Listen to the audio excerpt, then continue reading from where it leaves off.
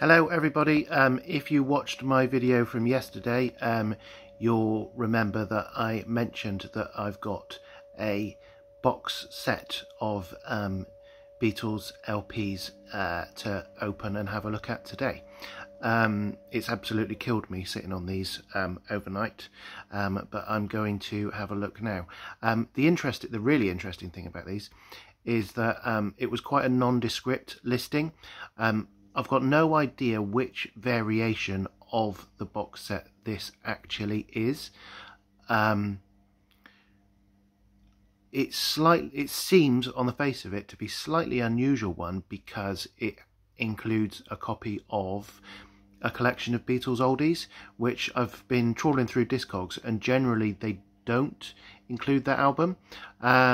So let's have a look. Alright, I'll just set my camera up. So, for those of you who haven't watched yesterday's video, I mentioned yesterday that I've built up an entire spares collection over the last month or so, and I can't decide whether to keep that and sell this box set on, or the other way around.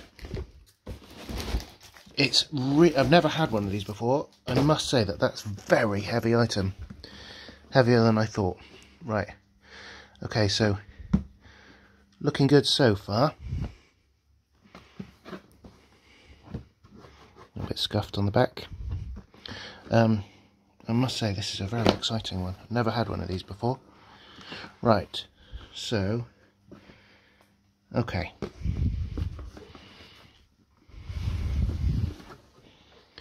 So I haven't seen any of the records. All I've seen are the sleeves. So the first thing to say about this is that the box is in really good condition. Really happy with that. Really not much wrong with that at all. So let's go chronological, shall we? Seeing as Please Please Me happened to be at the top. Right. So this looks absolutely mint. I would imagine that that's the original inner sleeve. Okay. So it certainly looks to be a UK item with the 2-box EMI labels, right? So that one at least is absolutely mint. Happy with that.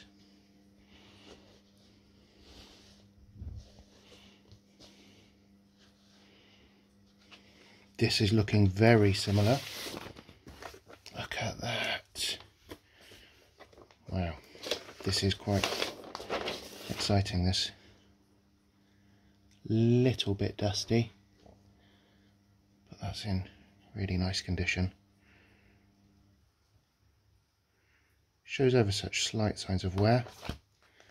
I don't think that there's anything too alarming on that. Right, so let's have a look next at A Hard Day's Night. So we're all present and correct so far. Okay, so this is interesting. Right, that sleeve does not match, the inner sleeve doesn't match the first two items. Would it have come like that originally? I don't know. Comments in the comments box, by all means.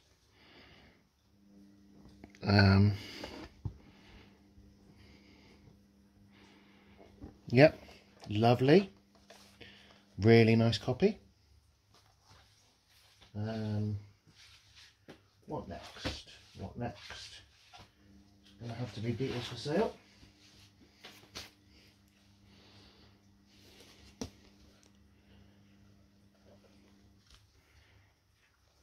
Another really stunning item by the looks of things.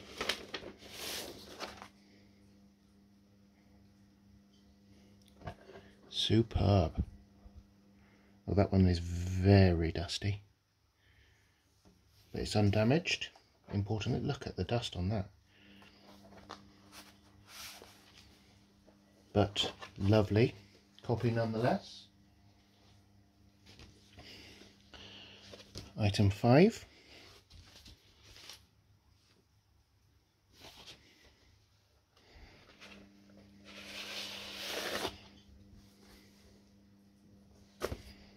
So again, not a matching inner sleeve.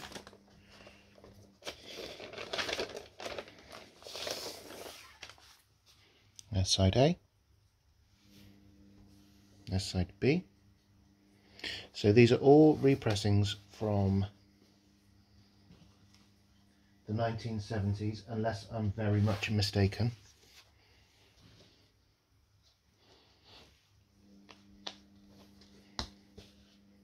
Beautiful.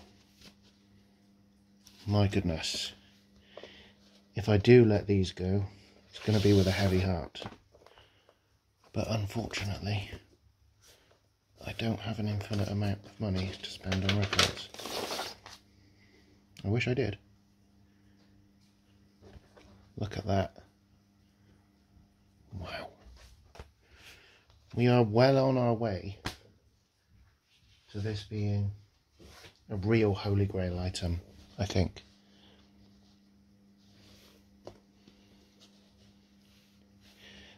The main thing that I'm slightly concerned about at this point in time is whether the artwork will be included in pepper and white, because I don't actually know.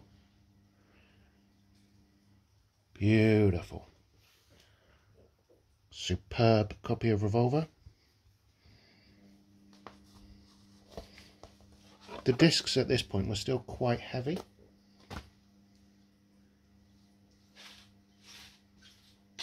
Let's have a look at this.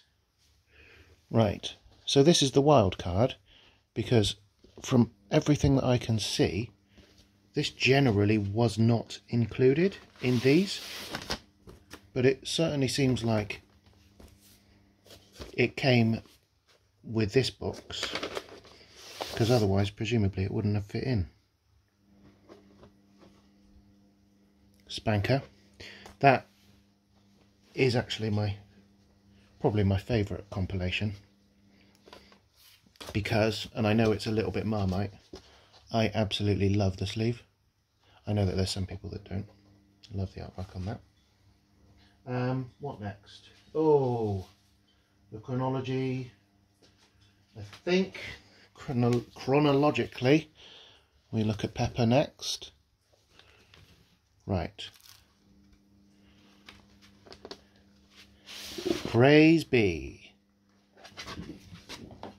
It has the insert, the sleeve is stunning. Always wrong foots me a little bit, this sleeve, because I always think that the text on the spine should be the other way around. Ah, the lovely crackle as we open up the gatefold.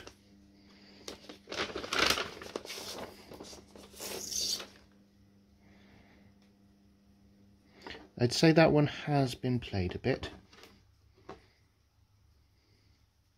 Again, it's dusty. There's a little mark on it there, but I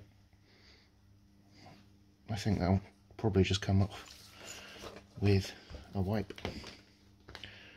Superb. We're doing well. We're doing well. Carl, what comes next?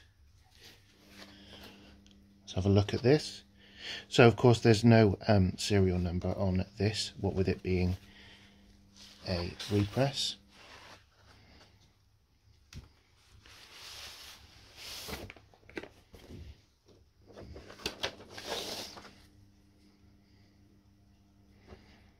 That's side C, that's side D. Light signs of use, certainly nothing alarming. Got that nice EMI inner sleeve as well.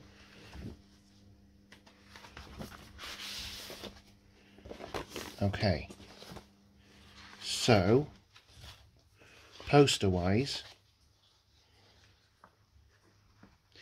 it is present and correct. I'm not going to open it out for the purpose of this video. It has come apart slightly at the seams. I'm not going to open that all the way out right here and right now, because I think I would probably damage it.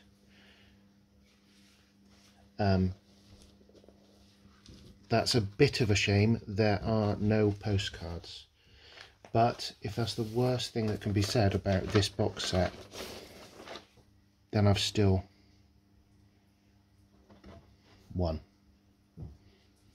That's nice. Nothing indicates to me that these records won't play nicely.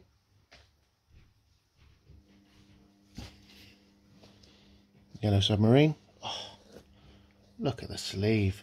Spanking. Beautiful. Probably, I would say, the least loved of this lot. I don't think that's the original inner sleeve. No, I think that's different. I might actually have one of these lying around that I could switch out. Look at that. Really nice. So I hope that wasn't too contentious a thing to say about this album, but with the best of respect to George Martin, R.I.P. I can't imagine loads of people listen to side B of this all the time. Saying that though, there's some absolute corkers on side A. Hey Bulldog is one of my favourite Beatles songs, and I would say possibly the most underrated Beatles song. Right, so this one has come apart, and to be fair, the person that listed it did mention that, but that's no biggie, because that's just a dab of glue along the bottom seam there, and that's that sorted.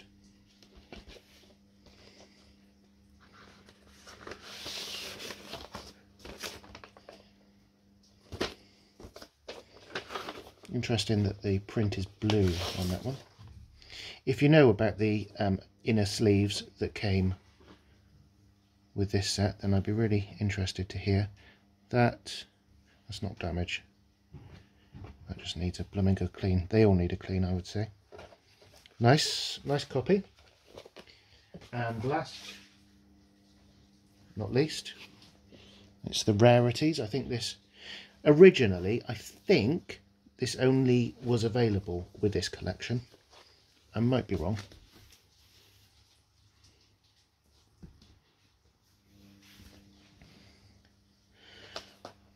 Worth having for Rain, I would say. The first track on side B, which is easily another one of my favourite Beatles songs.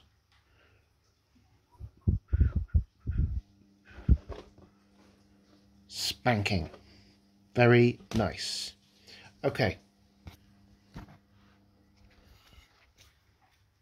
I'm pretty happy with that.